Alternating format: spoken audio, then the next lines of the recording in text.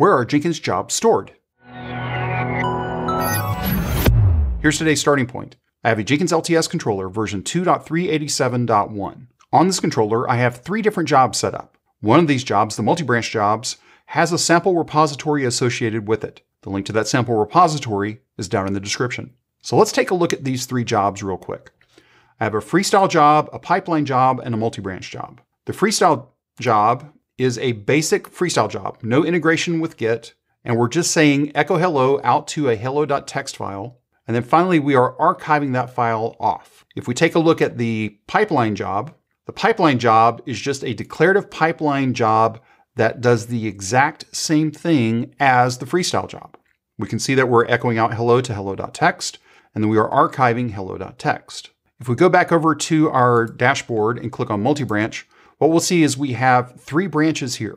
These 3 branches map to the 3 branches that are in this is Jenkins example job storage repository. If we take a look at this Jenkins file is the exact same Jenkins file that we had inside of our pipeline job. So in summary, the freestyle job, the pipeline job, and the multi-branch job all run the exact same job. So where are these files stored? The directory that we want to go into is our Jenkins home directory.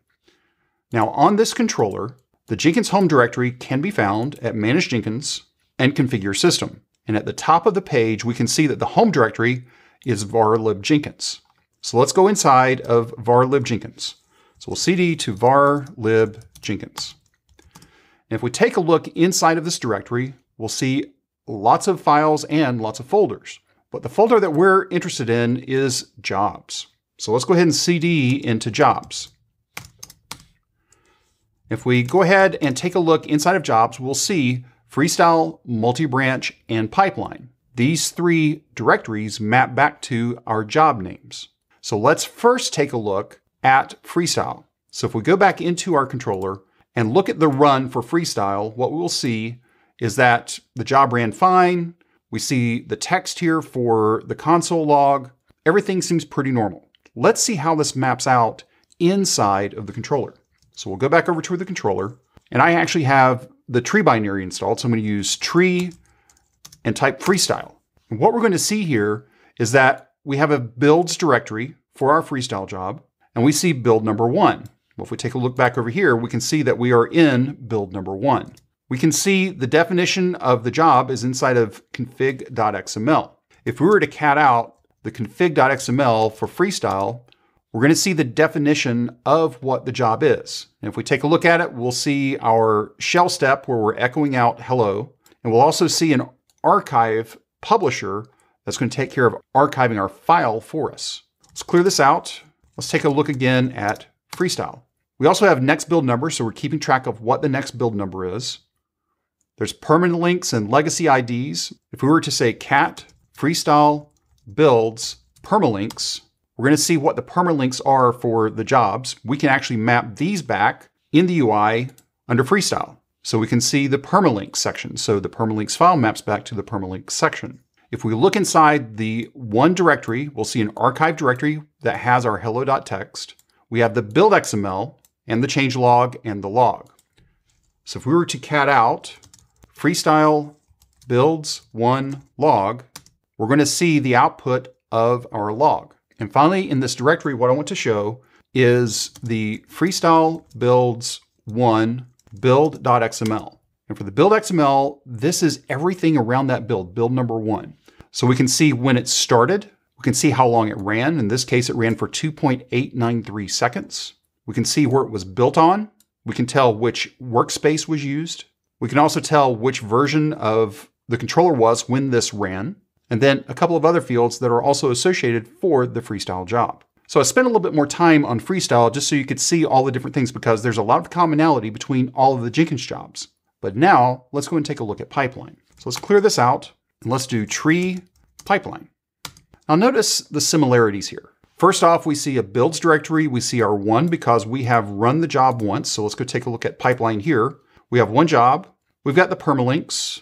We see our artifact like we did over in freestyle. We see a stage view here, but stage views are associated to pipeline, so that's going to be a little bit different. Let's go back over to our console. We see our archive directory, just the same as what we saw in freestyle. along with its hello.txt. We see the build XML, the log index, which is a little bit different. We see workflow. So within pipeline, there's this concept of workflow, and each of these are breakdowns of the steps that happen within this pipeline. Now by step, I don't necessarily mean the step that you've defined within the pipeline, but these are the breakdowns of things that are happening as the pipeline is executing.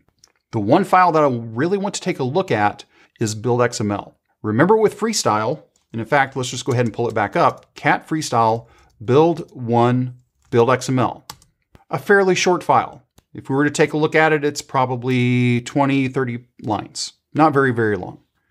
But let's take a look at this from a pipeline perspective. So we'll say cat pipeline builds1 build XML. Now notice that this one is a much longer, but the concepts are still basically the same. What we'll see here is we'll see flow build, which is actually for workflow job, which is a pipeline job. We see cause action, which was in freestyle. Then we get into the execution model action. This is as the job is running for a declarative. Pipeline model definition is a declarative pipeline. Then you can see all of the things that happen within this pipeline. Now, similarly to what we saw in freestyle, we see a start time, we see result, and then we also see the definition of our pipeline. We can see the script that we defined within our job. Now this time we did not pull in the Jenkins file definition from an SCM.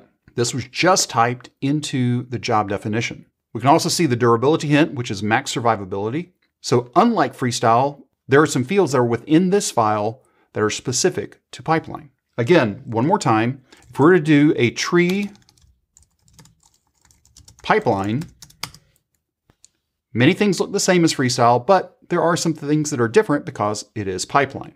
Now finally, let's move on to multibranch.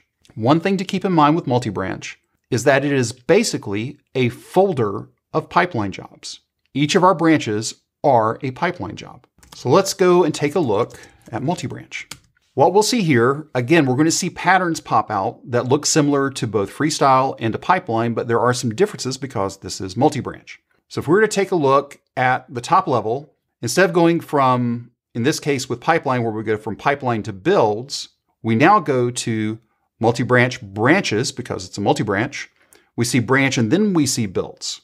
In this case, I have branch 1, branch 2, and main. So main's another branch.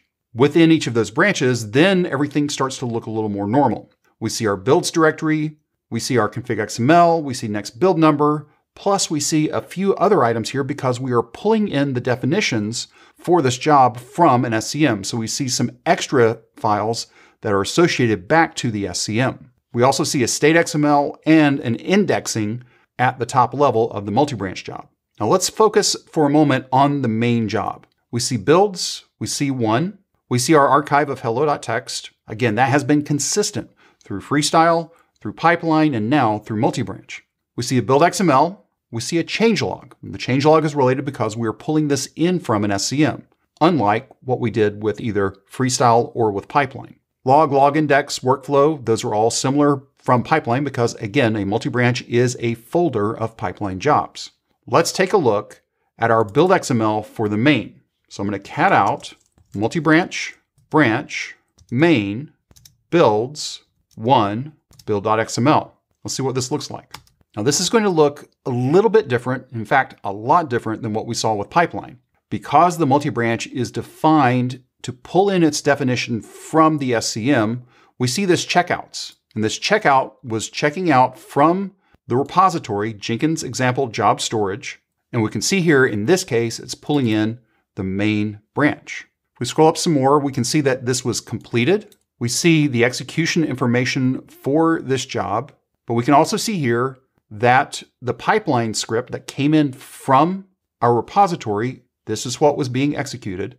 And again, much like the previous other job types, freestyle and pipeline, we have timestamp, start time, result, duration. All of these are common between all the different job types. If we keep scrolling up, we'll see more information that's associated to this job run. Now, why is this one so much longer?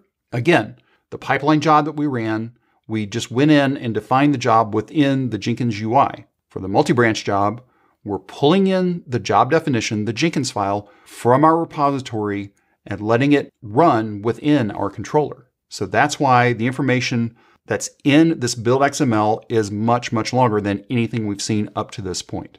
So here's the thing to keep in mind. Whether it's freestyle, whether it's pipeline, whether it's multi-branch, or maybe even an organization job type, if you go in and take a look at the file system, you're going to see a structure that builds over time. So hopefully this answers your question on where are Jenkins jobs stored. If you have any questions or comments, you can reach out to us on Twitter at CloudBees. If this video was helpful to you, give us a thumbs up. And if you haven't subscribed to CloudBees TV yet, why not? Take a moment, click on that subscribe button, and then ring that bell, and you'll be notified anytime there's new content available on CloudBees TV. Thanks for watching, and we will see you in the next video.